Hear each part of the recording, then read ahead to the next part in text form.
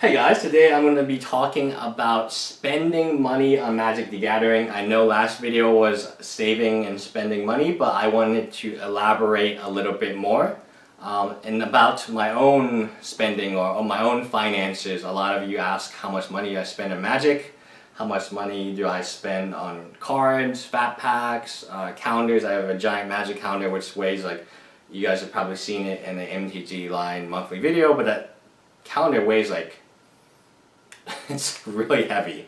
Playmats, supplies, all of that type of stuff. So on supplies, I will order supplies once every, I say 2.5 months, and I'll order playmats, normally anime playmats, or I'll go ahead and commission a playmat, or I spend quite a bit. I would say I spend, if you averaged it monthly, so I'm going to try to break it down monthly, I spend about $100 a month on sleeves, boxes, playmats.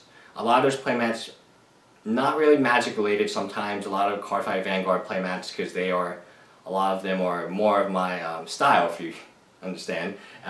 Sleeves and stuff like that. Tokens, I spend quite a bit on Weiss tokens. I use them mainly for Magic. I don't know how to play Weiss, and most of the anime I've never actually seen. I just like them as tokens, right? So about $100 on Magic supplies. I go to my Friday Night Magic, and let me clarify about this, is I don't pay money for it at One Locals. And I'm very good friends with the owner of that Locals. It is a video game store slash anime store slash kind of a Magic store. The only reason they were even considering Magic was the same distributor, well, Bushiroad. They have a good relationship with Bushiroad, and they get a lot of playmats and promos, and Ami. They also ordered a ton of stuff from Ami, like card sleeves.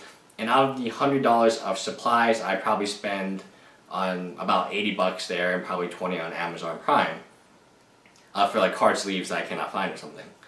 And so very cool store, but they do carry they do carry Magic supplies, but their Friday Night Magic is like 4 people, 5 people. It reminds me a lot of Groovy Geckos and Virginia, and that's a store that I really became, that I played Magic at for a long time, and I had the most fun. I was at that store at Groovy Geckos in Williamsburg, Virginia. Rest in peace. It bankrupted like 8 times, and finally it just couldn't redesign itself, I guess. But that store is now gone, but it reminds me of that store. It's 4 or 5 people. We all know each other. We're all good friends with each other. And we play Magic. Just play Magic. And it so happens that this video game store also carries Magic cards. Now, Friday Night Magic is typically, again, it's not, I don't pay money for it because I buy so much product. And we'll get to the product later of how much. It sounds like I'm talking about some type of drug or something, but no, it's Magic products.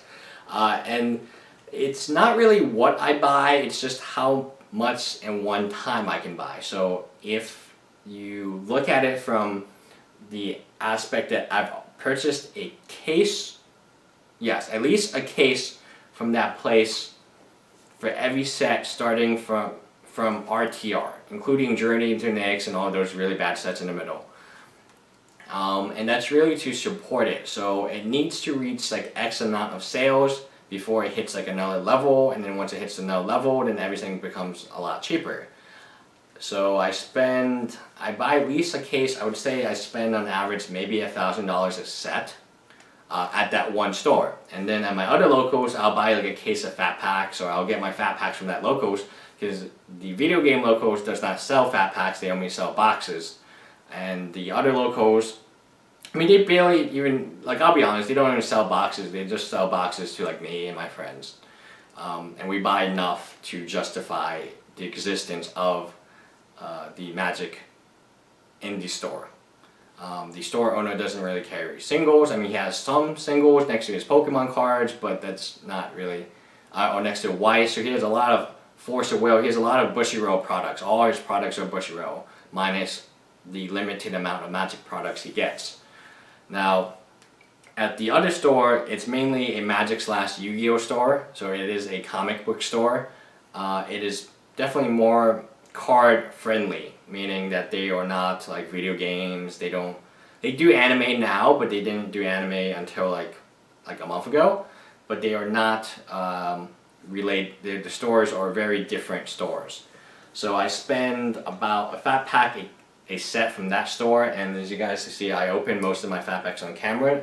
Boxes, I don't really open that much, that many boxes on camera outside of hopefully, you know, after pre-release. So love both stores. I do spend money in both stores, and I would say on average, a month, if I divided it by 12, my yearly spend. And on singles I buy a lot on TCG Player. I buy a lot from Dave and Adams. Dave and Adams is amazing for a lot of products, a lot of sealed. I'll be honest, I go to Dave and Adams to buy Dragon Maze most of the time, and then I'll pick up like Inuyasha and other sporting cards too. I spend a lot of money on National Treasures, which if you collect baseball or any sports, you'll know what that is. And Exquisite. Those are the two boxes I open a lot of. So I would say on average I spend about, I'd say $1,400. No, that's too much, like, because I gotta divide it, because set doesn't release until like every 2.5 months. So I'll say like $700 on Magic cards a month. But that being said, a lot of it is mitigated by the fact that I do a tremendous amount of, not like a super duper amount anymore, but I do a tremendous amount of selling cards when they are hot. So I can recoup, out of the $700, I can recoup 250 of it in cash, and then the rest in trade. So the money that I would spend to buy legacy staples, or mostly modern staples now. Legacy staples I just call EDH staples now because there's no difference to me.